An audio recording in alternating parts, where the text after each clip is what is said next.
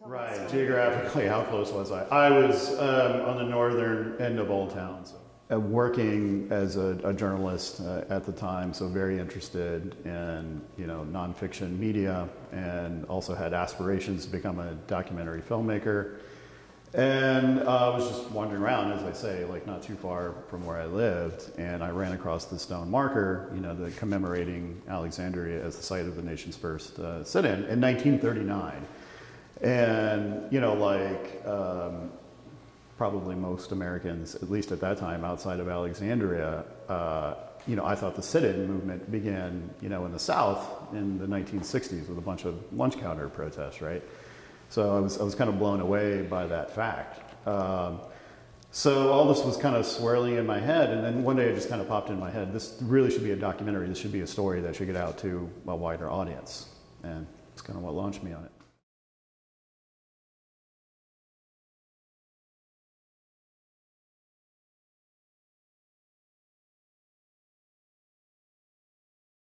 Yeah, well, it just seemed, pretty obvious that if I was going to embark on this project, I had to collaborate with the center, that's the repository of then and now of Black history and African American history, like in Alexandria. So I just literally walked in one day, and Audrey and Louis Hicks, who was the director at the time, were here, and I told them I was just smitten with this story, and I really thought it should be a documentary.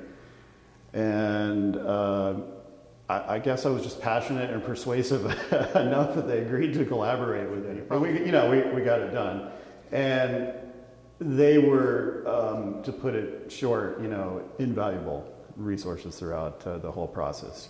They steered me towards all the research sites that I needed to go to get background on it, helped me with, helped connect me to folks that I needed to interview for the project, helped connect me to images for it as well. So they were, it just couldn't have been done without them. That was 1998, so that was the spring of 1998. So in August of 1999, that was the 60th anniversary of the Senate. I think I may be skipping ahead here, but we actually released, the documentary shortly after that 60th anniversary.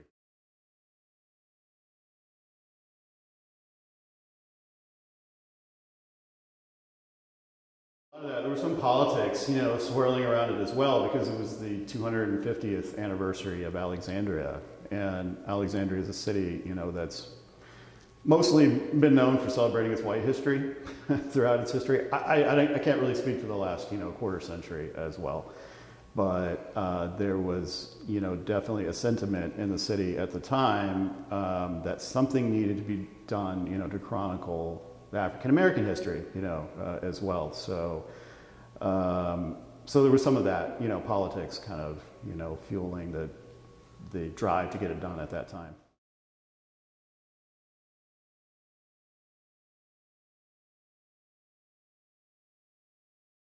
So some of the funding for the project came out of my own pocket. I also very generously received a grant from the Office of Historic Alexandria, so that actually helped underwrite a lot of the production and post-production costs of it.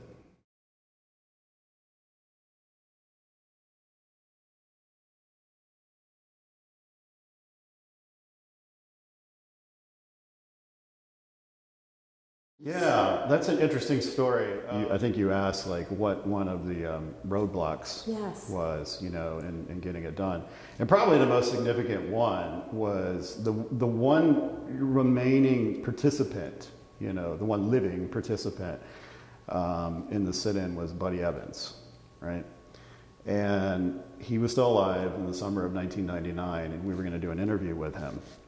So my co-director, Eddie Becker, and I showed up at his house. He was in Washington, living in DC at the time, in the summer of 1999. And one of his family members came to the door and told us he had had a stroke, the day before. Yeah, so that was very sad news, for his family. Also sad news, for the film. Because I was kind of relying on him to kind of tell the story, at least, from a contemporary standpoint. So I thought the project, frankly, might be sunk, at that point. But I talked to Audrey, and she saved our bacon. And you'll have to confirm this with her. I think she was an undergrad at University of Virginia, and she had a professor there, William Elwood, who had made this wonderful documentary in the 1980s called The Road to Brown. And he went around kind of throughout the South, interviewing all these veterans of the Civil Rights Movement about, the struggle that led to Brown versus Board of Education. And he had hours and hours of footage. And included in that was some interviews with Sam Tucker and Buddy Evans, and actually Otto Tucker, Sam's brother as well. And Audrey connected me to Dr. Elwood, and he just said, "Yeah, sure, you can have whatever you want from the collection." So Audrey and Dr. Elwood really saved it. And if you see the documentary today, that's a lot of his footage that's in there.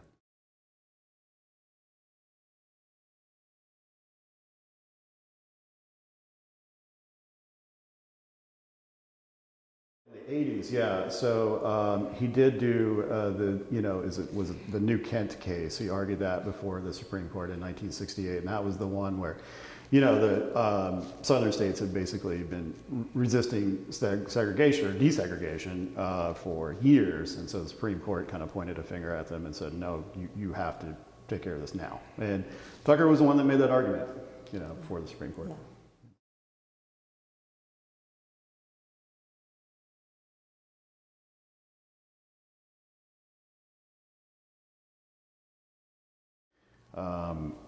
Especially with everyone that I collaborated with, the people that work with me on the production, post-production, working with, Audrey and Lewis and the other historians as well. I would say, the biggest success that always, sort of sticks out in my mind, and I think understandably so, is towards the end of 1999, Audrey might remember the date better than me. I was not there, unfortunately, but the City Council of Alexandria had at a meeting to name the new elementary school, on the west end of Alexandria.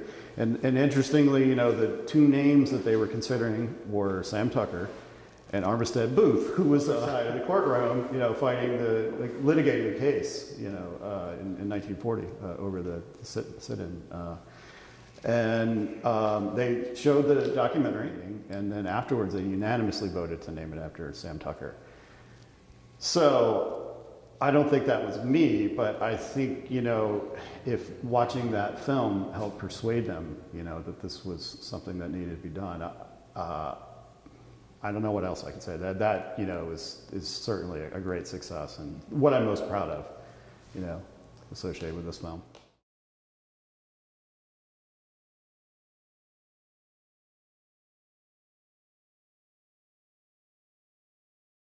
Yeah, I haven't been there in quite a while, but I did see, I went onto their website this week, and that they put up that BLM mural, I should say, recently, I think a couple months ago, and that's just wonderful. It's wonderful that the kids there are, having a sense of social justice instilled at them at that age, for sure.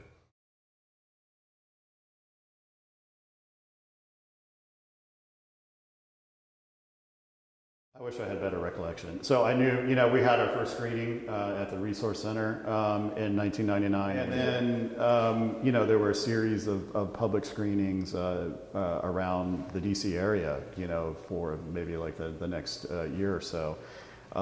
It did screen at a couple of festivals, including the Rosebud Film Festival. I don't know if that's still in existence anymore, but that was in Washington. Won an award there.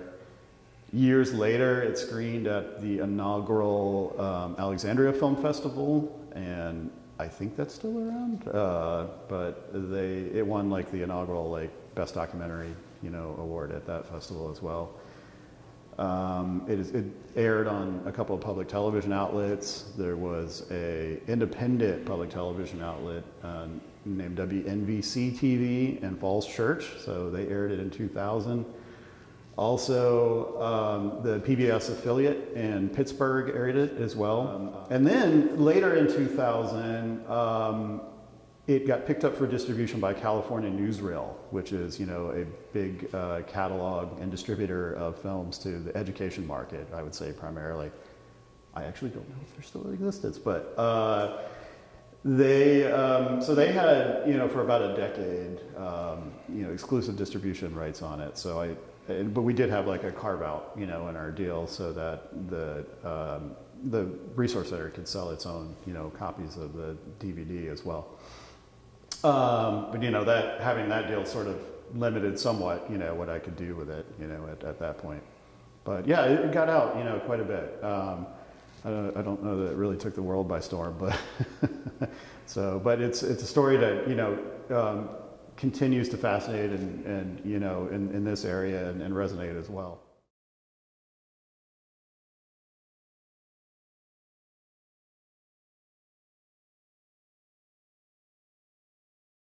Well, it was, so when we made the film, we shot it, like all the interviews, on mini DV. I don't know what Elwood shot his films on, but we eventually mastered on a format called Betacam. Yeah, and it's obsolete, you know, I think now, but, or it's not used anymore, right? But so we still have like a few Betacam masters of it, and that's what we created the DVD like copies from.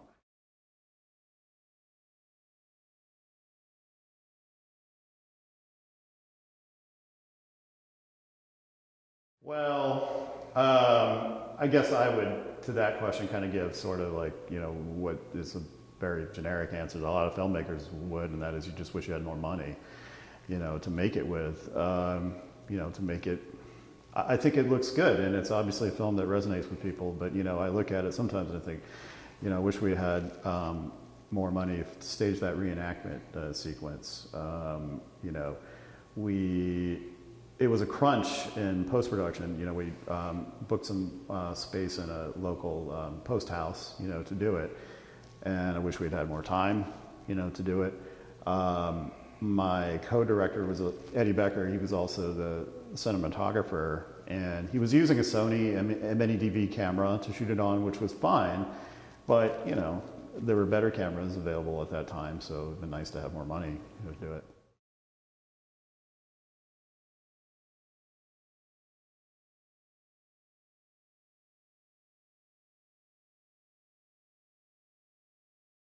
There was, I don't know that this is a moment that I really regret not having captured, an interview that I regret not having captured, but I did contact Howard Smith Jr., and it was his father that presided over the trial that, you know, of Tucker when he was a youth, when he was arrested, you know, for sitting in the wrong seat, like in a streetcar.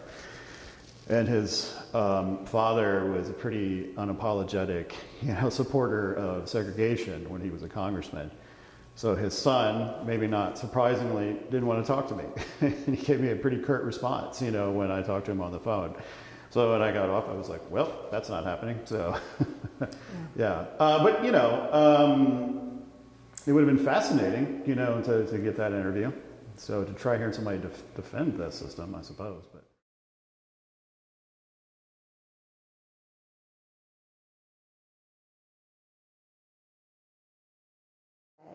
Right. Well, so my work now, you know, like a lot of creative types, I have a day job. So I work in development for a social justice nonprofit.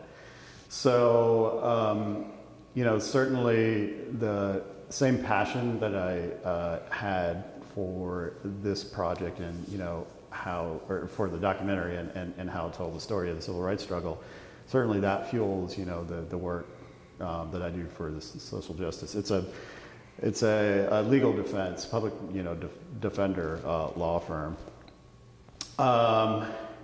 You know, I think, you know, the way it should have probably affected me is I take away a message like, you know, what is the quote? The arc of the moral universe is long, but it always bends towards justice, right?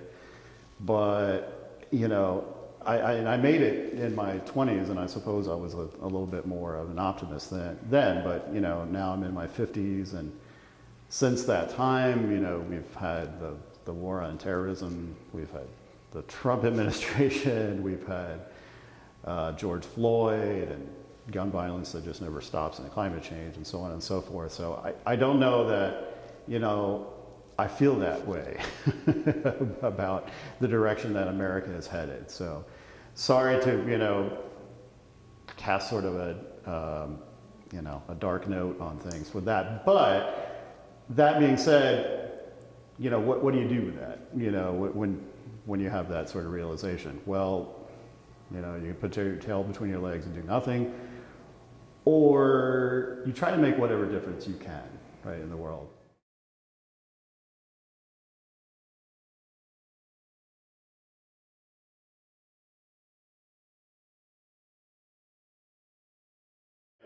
You know, so I always saw this film, I always saw this story as, you know, part of one piece of a larger puzzle, you know, in telling the story of the, you know, the larger civil rights struggle.